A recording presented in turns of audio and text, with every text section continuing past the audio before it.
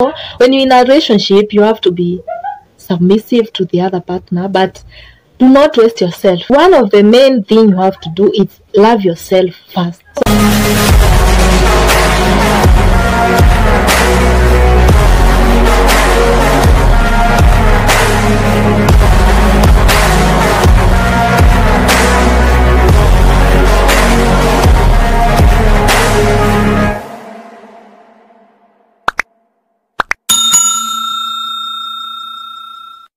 My name is Sean Mirigi. In this episode, I'll be sharing with you tips that I've learned about how to deal with past pain. Myself, I'm trying, because I've been there, I've been a victim, but now I'm a victor. I'm trying to deal with the past traumas, the ones that I've been through.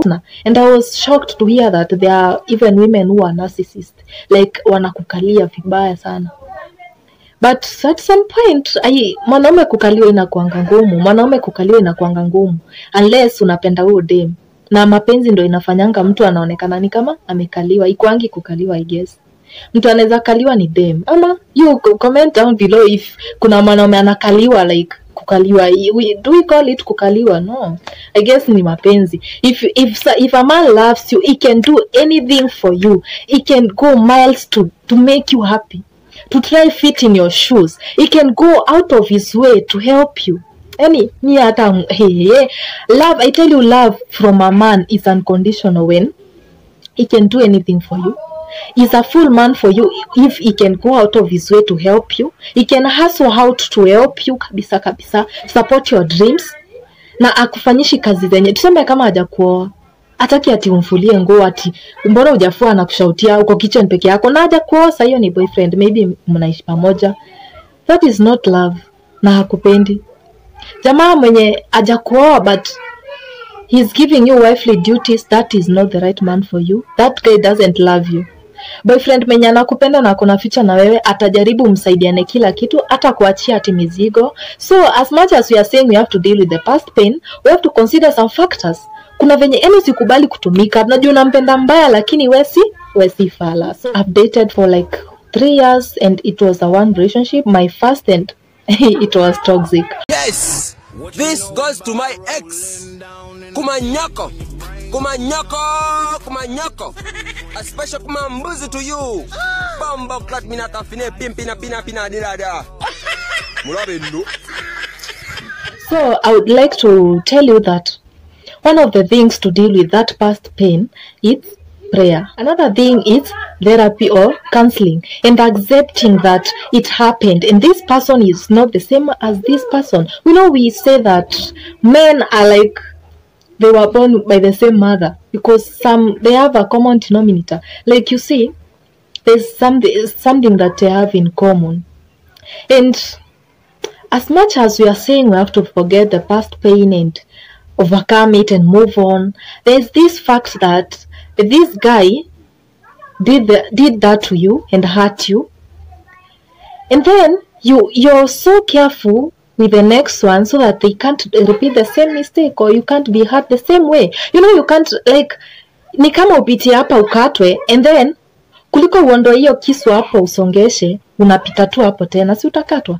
That is the thing. So we tend to like change our character. It is not supposed to be like that. Like we change our character to fit in the shoes of the other person, thinking that they are the same with the other person, with the ex. But it's not the case. I think there are some things that we need to change. We don't have to do them the way we did before. But other things do not have to change.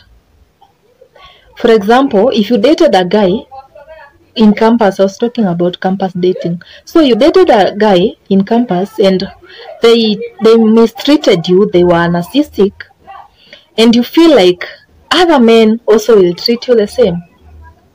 Na ni kama ukianza kudate narcissists unapatananga na wao karibu wote, they treat you the same. Like no one values you. Ningine ni kama nikasa, I wonder what is happening. Like una feel ni kama uwezi pendwa, yani you feel like that. One of the main thing you have to do is love yourself first. Put yourself first and then other things will follow. You know, we say a relationship is about the other person, but first of all, deal with yourself. You know, before, I didn't love myself, by the way. After that breakup, it's when I learned self-love. Now I love myself so much, like, you can call me selfish. Whereby I'm allergic to fake friends, I'm allergic to fake things. You know, I want that honesty, like everything transparent. When you're in a relationship, you have to be submissive to the other partner, but do not waste yourself. If you have self-love, I guess other things will just flow. Yeah.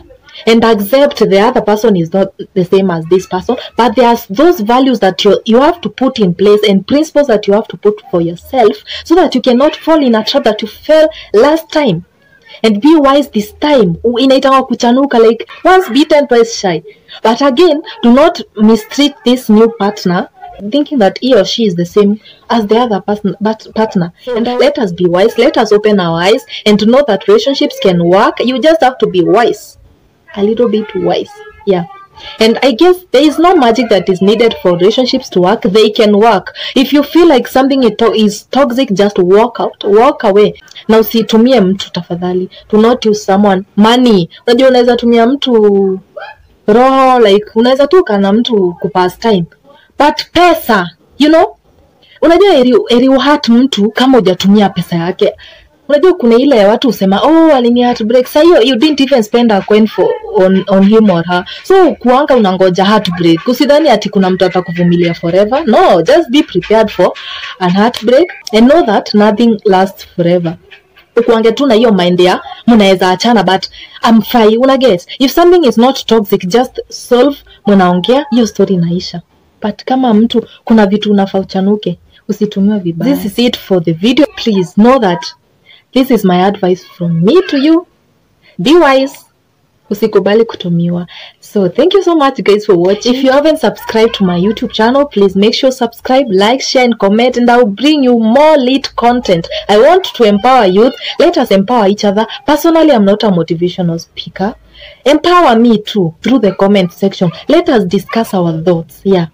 I'll see you in my next episode. Bye. Mwah.